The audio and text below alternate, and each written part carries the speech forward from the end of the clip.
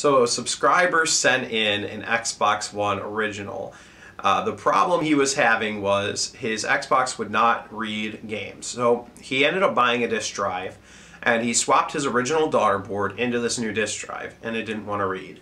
So I'm not sure if it's a problem with his actual daughter board, but what we decided we were going to do is I'm going to take the chip that has the key that's married to the motherboard, and I'm going to move it over to this board, and then hopefully it should work. I think the problem is the laser might be slightly different and the one board might be slightly different. I'm not entirely certain, but we will just go ahead and swap the chip over, and then hopefully that'll fix the problem. The boards look identical. I mean, I can't actually see a difference here. But one board acts like, in fact, the one that it came with the disk drive acts like it's going to read the game, but doesn't, because obviously it's not married to the board. This one doesn't even really attempt to spin up the disk, so I don't know if it's a problem with his original board or not. I'm assuming that that's probably what it is. So that's going to be the main reason I'm going to swap the chip over. So let's go ahead and do that. Alright, so here are our two boards. This is the one, the lighter green one is the board that we are going to. This is his original board. So we're going to take this chip and we're going to move it over here, and we're going to get rid of that one. The way I'm going to do it is I'm going to put some capped on tape over this connector and over this one, because obviously I don't want to ruin any connectors as long as we don't have to. And then I'm going to take this chip and move it over, and then hopefully it will be all good. So we'll go ahead and remove this chip first, since we don't really care about this chip nearly as much as this one. This is the one that we really need. So let's go ahead and remove this chip right now. Alright. So now, turn it on. Alright, it's on. So we got our one board here. I'm going to grab some capped on tape, and we'll go ahead and put it over these connectors. Alright, this is the only connectors that we're going to need it on. We'll just have to put it in the general area so that it will be okay. Alright, so this is the chip that we are after. I'm going to turn this like that so we can get a better view here. Alright. That is too close. It'll be fine. It'll be alright. Alright. Trying to get this whole chip in view on the actual camera. Alright. Fume extractor on. Hot air station. We're going to be using a square nozzle. And this nozzle is just kind of press fit on there. It'll be fine. It's a square nozzle. We're going to use probably 480 degrees. And the max air along with this chip removal. We're going to start by putting this in the center of the frame. We're going to start by putting flux around the chip. There we go. And when we put flux around the chip, it really just helps it come off of the board easier.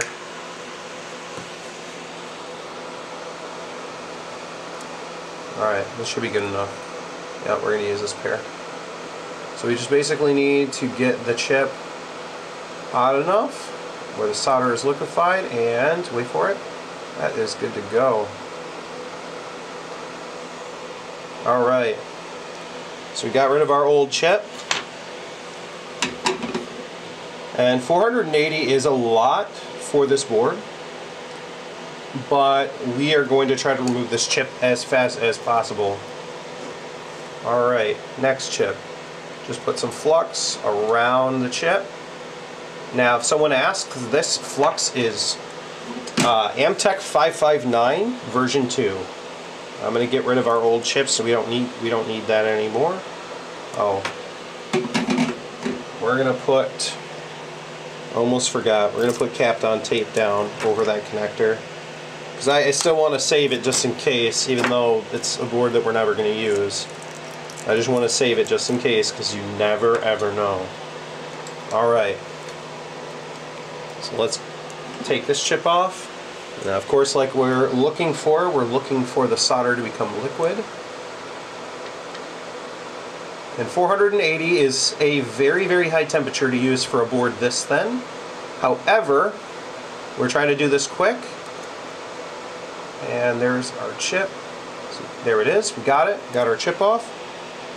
And naturally, if you're going to use that high of heat, I'm telling you, do not use it for a long time, because you will 100% kill this board and warp it and all sorts of craziness. So don't use 480 if you are not confident. Use a lot lower of a temperature. Since I've been doing this for a while, I usually just try to be very quick at it. We use a hot heat and we're not warping anything as long as we're good to go. So I'm going to use my conical angled tip on my iron, and I'm going to take some solder. I'm going to flow it around all of these pads here.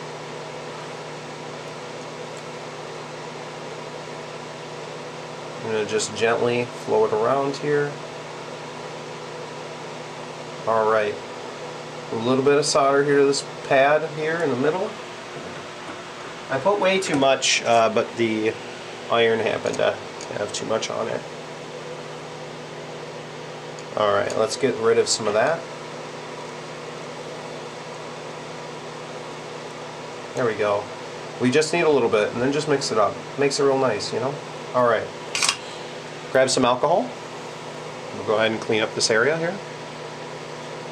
And we'll apply some new flux, and then we will install our chip.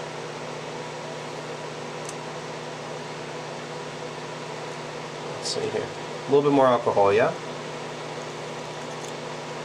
Alright.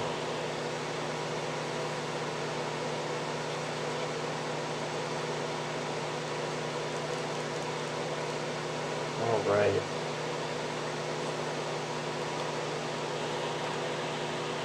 Alright, now let's check here. Alright, we should be good to go. Let's put a little bit of flux down. And I am almost out of flux, guys. I'm gonna buy some more.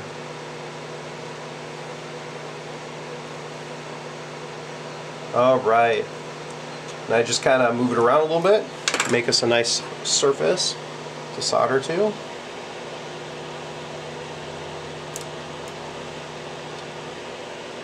Alright, take a look at our chip real quick. Alright, this is the one we're using.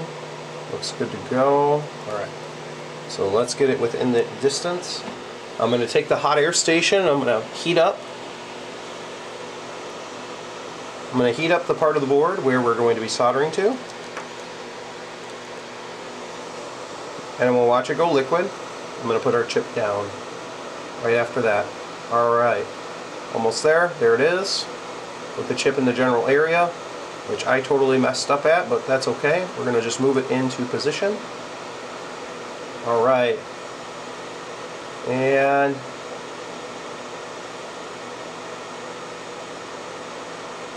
that's it right there. We're good. That chip is in position. Or at least it looks like it. Maybe it's not. Let's check. Nope, it is not in position. We gotta move it back. Alright, let's move it.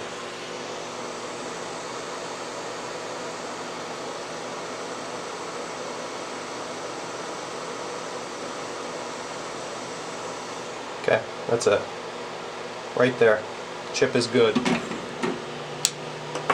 Alright, now wait for the board to cool off real quick, and then we'll run over all of these joints.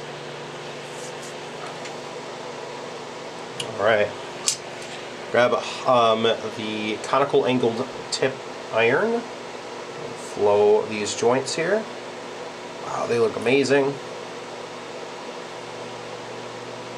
Done. Done. These capacitors I accidentally joined together. I am going to separate them in a second. Done. And done. We separated those capacitors, and our chip looks great. Let's go ahead and zoom in on these joints here. Just take a look. Alright. Those look fantastic. Those all look great. Those all look amazing. Those all look awesome. All right, we're good. All right, let's clean up this board here. And it should be good to go. And we're going to use some isopropyl alcohol. We'll put our chip on the new board, and hopefully this fixes our problem and it reads games. That would be amazing. And then we wouldn't have to deal with this ever again after this. Unless the laser dies again. That would really stink.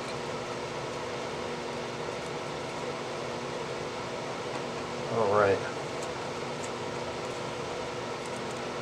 Alright, final cleanup. Let's take a look at our chip one last time after cleanup. Look up the joints. They all look really good. They look really good. Great. They all look great. Chip is centered and is 100%. Alright.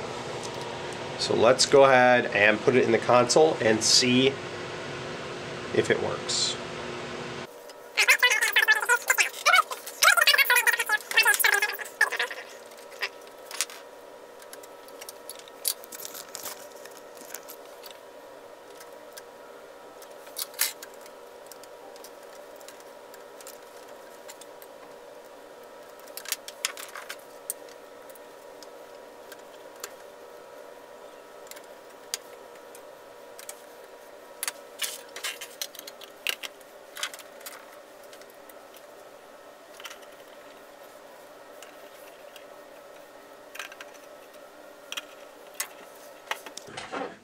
Alright, let's go ahead and try it. Alright, it's turning on. Fan spin. Do we have fan spin? Fan spin on Xbox. Cool. That's good. Alright. Let's go ahead and go over to our screen. That's good. It means the HDMI port is solid, which I assumed it already was. Let's grab our game here. And the controller. Plug in the controller. Put in our game. Our game is Madden 16.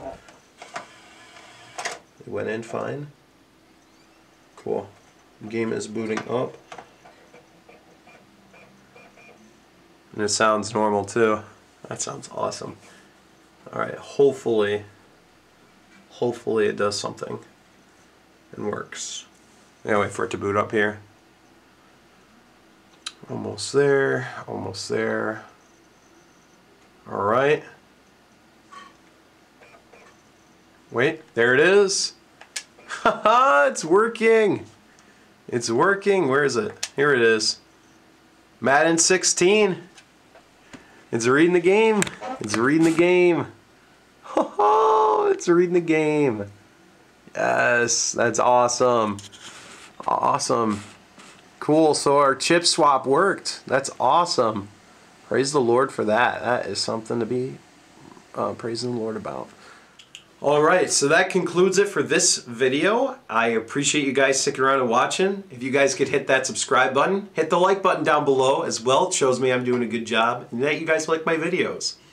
Also, my dad mentioned something to me that I wanted to say in the end of this video, and it's this. There's an old saying that goes, it's better to pay a tech than to make it a wreck. And I don't know if it's very well known, it probably is. But my dad's always said it to me, and I've realized it over the years. No, it's very good to be able to work on your own stuff, and if it works, that's great.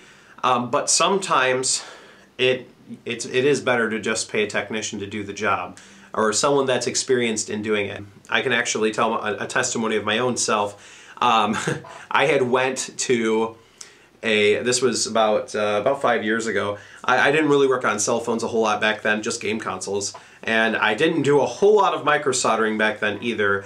But I had picked up an iPhone 6 that needed a battery. And I'm not kidding, I actually took it somewhere to put a battery in it because I wasn't confident myself to actually change the battery. But that's actually a true story, about 5 years ago now. Obviously now it's a slightly different story. But I did actually pay a technician to do it. I did, and I'm a technician myself. So there are some times where it is better to just pay a technician to do the job, and you know, just to have somebody else, you know, do it for you. So anyways, I'll leave you guys with that. I hope you guys have an awesome day, and see you guys in the next video. Take care.